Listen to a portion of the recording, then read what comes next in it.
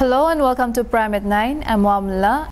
Nagaland Minister for PEG Jacob Zhimomi has assured that the Dimapur Deputy Commissioner's office won't be shifted to anywhere from the present location.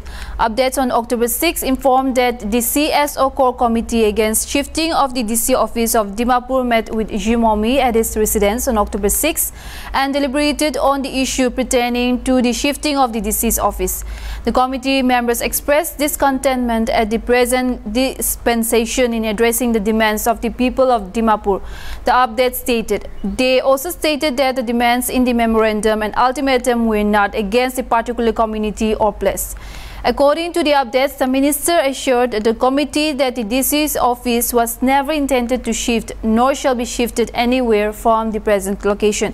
The committee also acknowledged the response by the minister. The committee also iterated that until the government responds or notifies the committee into writing, the protest against shifting the DC's office shall continue indefinitely, the update stated.